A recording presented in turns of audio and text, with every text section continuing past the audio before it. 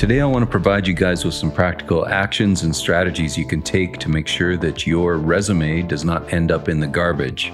Increasingly, I've been hearing about people applying for programming jobs, but they never get a call back, they never get a first interview, and there's no doubt about it, it's extremely challenging to get your foot in the door.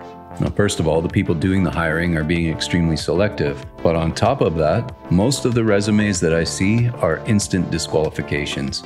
Now, the gatekeeper is the person who's going to see your application first, and they're going to decide whether or not your application is worth considering. So let's talk about how we can get past the gatekeeper and into the first interview.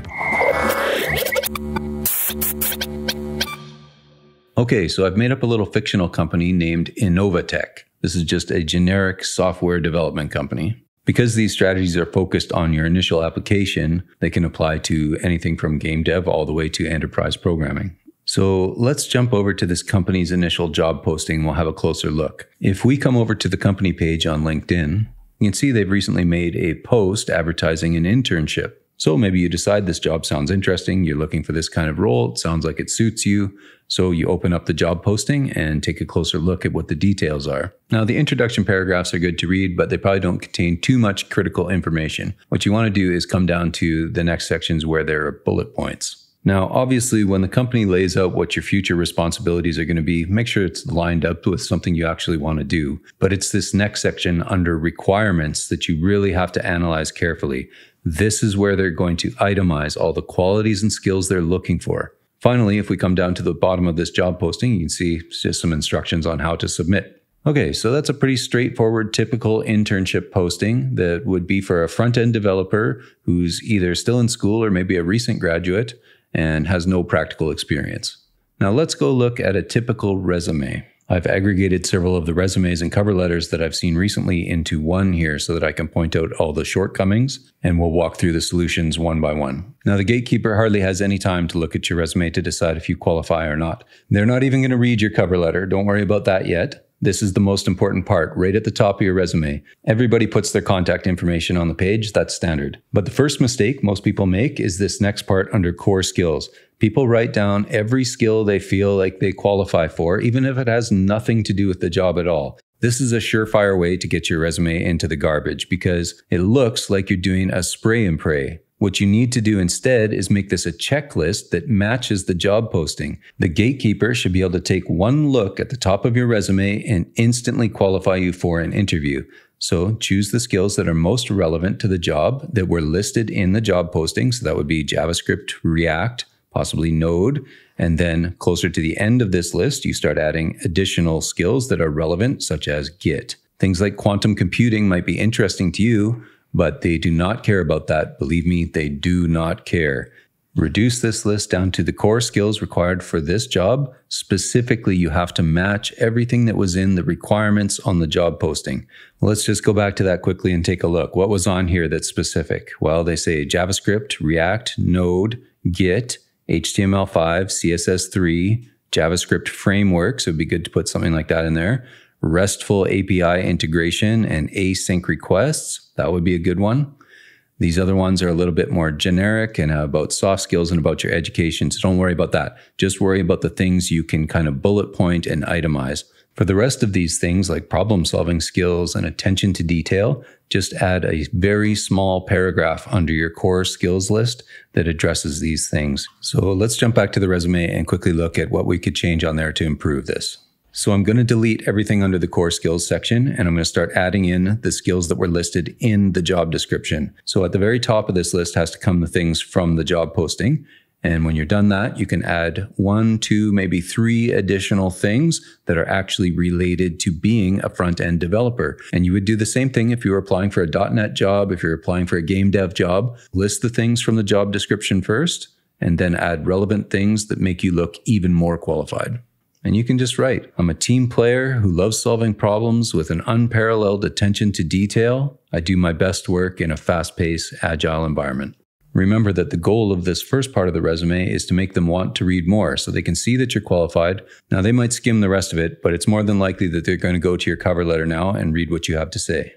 So this is where people make their second big mistake. You can read at the top here that this person begins their letter with the words, "Dear hiring manager." This is a sure sign of spray and pray. You need to take the time to figure out who the gatekeeper is and address this letter to them. So let's start with that. Sometimes you'll be able to tell who the gatekeeper is just by looking at the application because their name is going to be on it and it'll say send your correspondence to this specific person. So then it's easy, but sometimes it's not so easy. And if you recall on this application, it just says to send in your application to some generic email address. So we got to figure out who's going to be reading that. The easiest way to identify the gatekeeper is to go back onto social media to wherever the company posted this job in the first place. Find out who has reacted to this post. Usually you're going to find there's some kind of HR person, or in smaller companies, it might be a person that's actually wearing two hats. So look for somebody that's either reposted the job or at least works for the company and has reacted to this particular social media post. The goal here is for you to become a known person. That means that when the gatekeeper sees your application come in, even if only subconsciously, they will recognize your name. So connect with that person on LinkedIn and you can just send them a friendly connection message that says, hey, looks like there's a lot of exciting opportunities at your company. Now, if possible, don't apply for the job until they've actually accepted your connection request. But beyond that, you want to look at the rest of the company. Try to figure out who your boss is going to be. Try to figure out who your colleagues are going to be and start connecting with these people on LinkedIn, connect with them on Twitter as well, and start looking for recent posts that they've made because you want to start to become relevant and you're going to use this information in your cover letter. For example, if you can figure out who the team lead is, go over to Twitter and find their latest post, give it a heart, and start following that person. That person is going to recognize you too. And you can reference whatever it was that they were tweeting about, as long as it's relevant, you can reference that in your cover letter. So let's assume that you've gone ahead and done those things.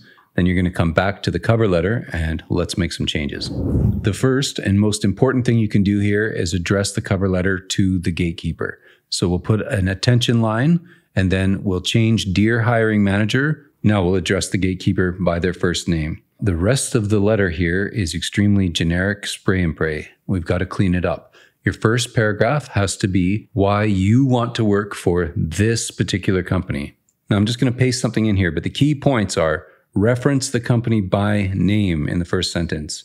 Next, you found some post by this guy, Calvin. He's the team lead. You saw him post something on Twitter. So you can say, I really related to what he posted. It resonated with me and made me want to come and join you guys. Not only have you mentioned the company by name now, you've also name dropped a very important person. It shows that you're interested and builds more of a connection with these guys. Okay, second paragraph has to be about why you are the perfect fit for this position. So I'm going to paste in my version here, but the key points are you need to reiterate the checklist again from your resume that we were talking about earlier. So you need to cover the points like JavaScript, React, and Node, or whatever it is that you're going for. If it's a Unity job, say Unity, C#, and a few other things. And then on top of that, you need to qualify yourself for whatever role it is. So in this case, it's an internship. So say why you're going to be a good intern. And that is generally, you're going to be there to soak up as much knowledge as you can from the experts who work there. The rest of the cover letter is just a polite sign off. And you can say a few additional things if you want, thank you for the opportunity, but never use words that are like speculative. So don't say, I hope you call me. Instead, write under the assumption that they are going to call you. So here, instead of saying, I look forward to the possibility of a future discussion, just say, I look forward to discussing it with you because they will call you. Why wouldn't they? You're perfect. Okay, last step. Let's go back to the resume. There's various cleanup things we can do to make it even more professional. You got to remember that if your resume makes it past the gatekeeper, then other people are going to start reading it and they're going to start following your links and everything that you've got in there. So first of all, make sure you have a link to your actual LinkedIn profile. If they follow this now and you've connected with several people, it's not going to show you as a third degree connection anymore. You'll be a first or a second. Next, let's talk about work experience. You don't need to list every single job you've ever had since high school here. Let's change the title to say recent experience, and you want to put the most relevant thing that you've done recently that actually is applicable to this job. Things like barista and library assistant, yeah, those might be interesting, but they have nothing to do with the job that you're actually applying for. So just put the most recent 1 or 2 jobs that you've had that are actually related to computer science or programming. I'm just going to cut those other 2 jobs right out of here. By changing the title to say recent experience, we are implying that we have more experience than just this. It's just not listed here on the resume. Now, another improvement we can make here is at the moment, we're not actually qualifying any of these things that the person has done. Let's look at the first one here. Developed responsive web apps using JavaScript and React. Well, that's a great thing to say, but it doesn't say anything about how good it was or what was the result of your work. So let's highlight this and replace it with something better. So here we're pointing out that this enhanced user interaction and significantly improved client satisfaction. That sounds a lot better than just saying that you built something. Let's do the same thing for the second one here. You integrated some RESTful APIs, and what happened? So here we're saying a little bit about the outcome, but we're also using a metric to qualify this, a 30% increase in system efficiency. Let's do the same for this last bullet point about testing and debugging. You can say that you improved overall downtime by 25%. Now, of course, only include metrics if you actually know what the metric is. Otherwise, just describe the positive outcome. So the final thing I'm going to say about this is down in the education section, we've listed our degree as a Bachelor of Science in Virtual Reality. Well, that's great, but this job has nothing to do with virtual reality. So you can either just remove that part or you can change it to be a more generic degree because your degree probably was a degree in computer science, but you had a specialty in some field.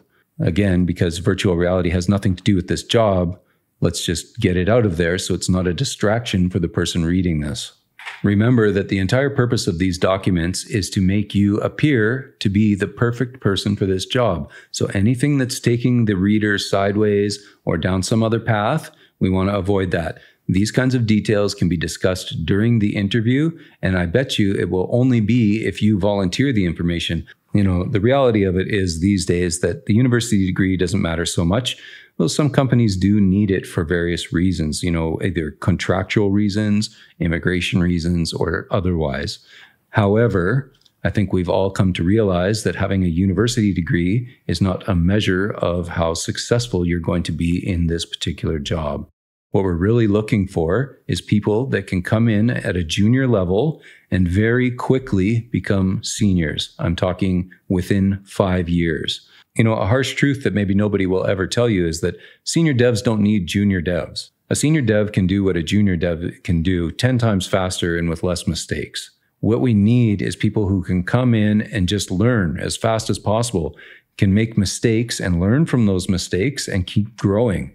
We really want people at the same level that we're at so that you can help us solve the complex problems, so that you can challenge the ideas that we have. I'll tell you right now, the bar has never been lower, and it's getting hard to try to find people that are really high quality. So I hope those of you out there, and I know that you are because you watch this channel. This channel is not for beginners, and we want people like you in the industry helping us. So I hope that this video helps you come to work with people like me. So yes, obviously there's a little bit of selfish motivation behind me making this video.